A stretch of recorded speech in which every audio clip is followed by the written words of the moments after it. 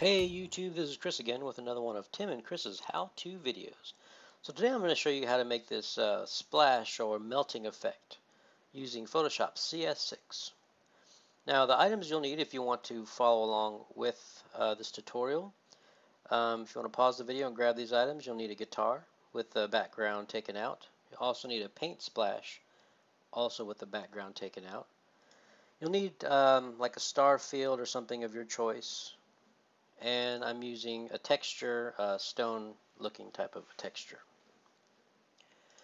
Alright, so the first thing we do is we need to create our canvas, and the way you do that is you go File and New, and it'll ask you for your image size, and the image size I'm using at the moment is 1920 by 1280. Once you have your canvas on, you're going to hide that layer by clicking this little eye icon, and it'll make you a blank canvas for you.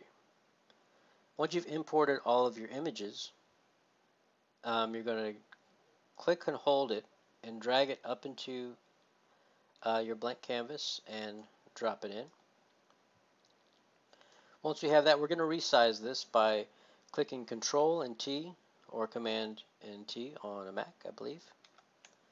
And we're just going to resize. We're going to reduce the size, and here you see the arrows at the corner, and I'm going to hold the Shift key, and this keeps the image proportional.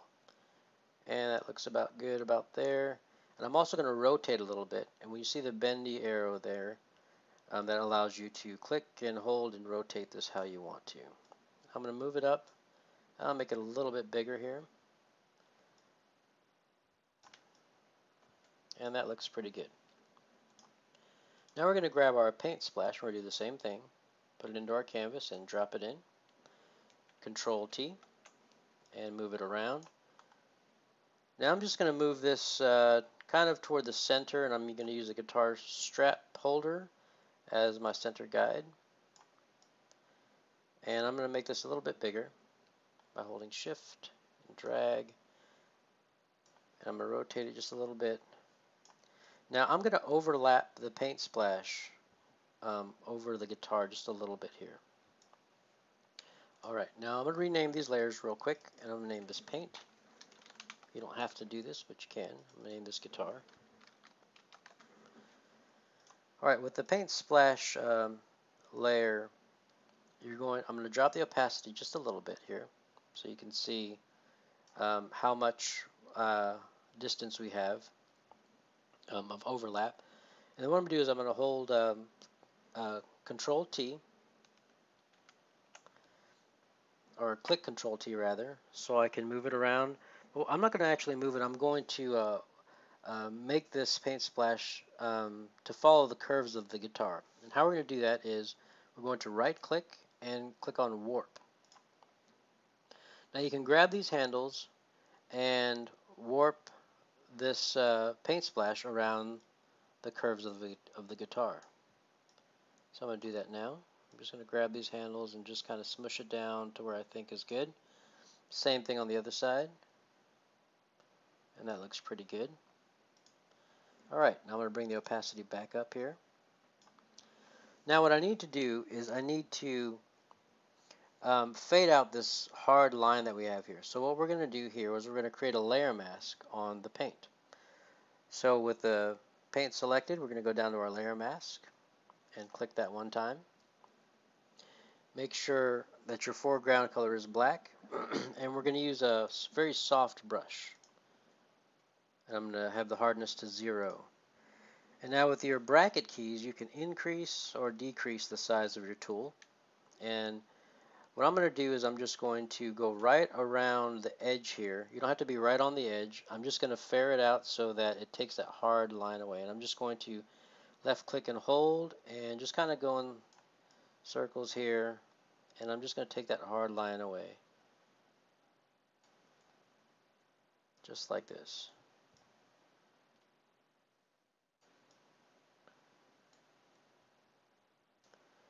Just to get that hard line out of there. That looks pretty good.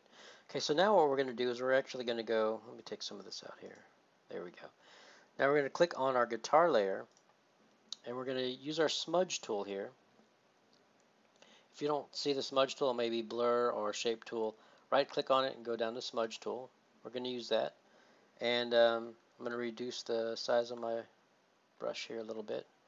And all you're going to do is the guitar layer selected, you're just going to smudge down into the paint here, into the paint splash. Just a little bit. Keep going, just click, click, click. And what we're doing is we're getting this effect right here. So once you've done that, we're going to go to our paint splash layer, not our layer mask. Don't click on the layer mask, click on the paint layer here. And we're going to smudge that up into the guitar with our smudge tool. And we're just going to do that now. And what we're doing is we're blending these two images together so it's nice and even.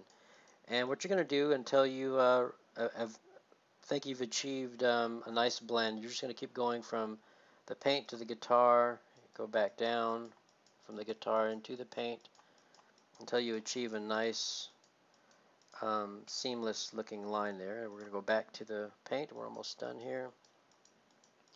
Go up into the guitar, and maybe we'll go to the guitar one more time, bring it down to the paint. That looks pretty good.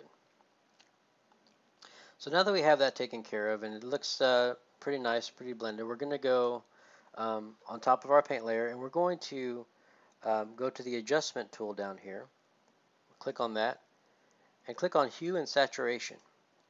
Now hue and saturation, you're going to see that this layer is going to affect, this is actually going to change the color and it's going to affect everything below it. But we don't want it to affect everything below it. We don't want to change the color of the guitar. We want it to match the color of the paint to the guitar. So in order to achieve that, there, right between this little line between these two layers, because we want it to just affect the paint, we're going to hold our Alt key down on our keyboard and you'll see a little arrow appear here. Once you see that arrow appear, you want to left click one time, and what that does is that makes the hue and saturation layer only affect the layer below it only. So with that chosen, we're going to click on this little round tool. Well, it's already up here. So we're going to click on colorize, because if you don't click on colorize, it's going to change. As you can see, it's changing the colors, but the colors are still multicolor. We want it all one solid color. So we're going to click on colorize, make sure that's checked, and it'll make it all one color. Now what we're going to do is we're going to try and match the paint splash with the guitar as best as we can. So let's bring this down a little bit, and it's looking better. How about right there? That looks pretty good to me. So now that we have the splash and the guitars colored together, that's the hard part. Now what we're going to do is we're going to come down to our layer tool here, which was white, and we're going to make a new layer right above it, and I'm going to put a gradient on there. So I'm going to go to my tools panel and click on the gradient tool,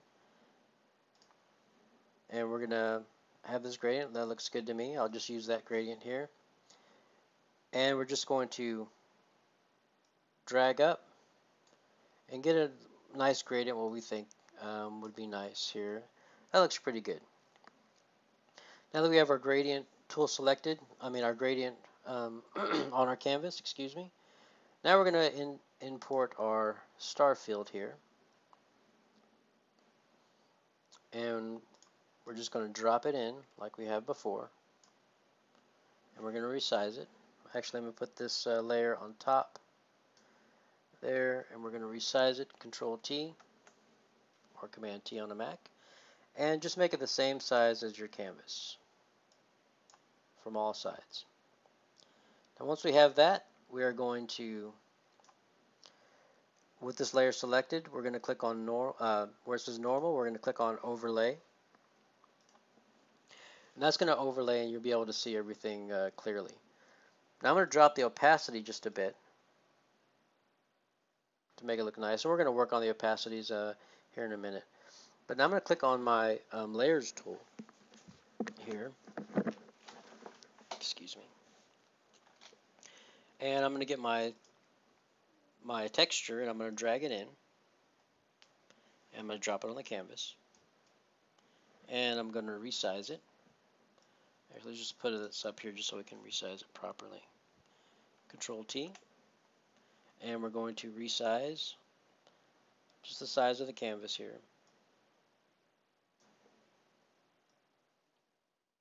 There we go, looks good.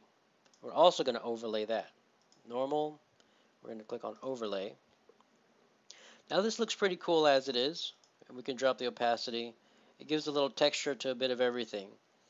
But there's a lot of things you can do here. You can actually get this layer and put it right below, right above the gradient to make that background stand out more. You can actually bring up the opacity on that background if you like. And this is where you just need to work on your opacities and make sure everything looks good. But I think that looks pretty good. That opacity looks good. That opacity looks good. Now another thing we can do to beef this up just a little bit, we'll go to our layers and we'll go to curves. And we'll bend this down just a little bit here to make it a little darker, not much. Brighten it up just a bit also. And then we'll go to levels. I always like to use curves and levels because they enhance the image just so much. And that looks pretty good. Now it looks like the texture is just a bit overwhelming, so we're just going to bring that down just a little bit. And also we'll bring this down just a touch. Well, there you have it.